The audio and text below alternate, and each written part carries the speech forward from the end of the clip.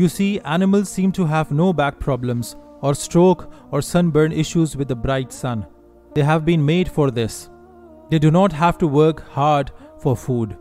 We humans, on the other hand, have to first earn food and then cook it so that our stomachs are able to digest it and escape disease.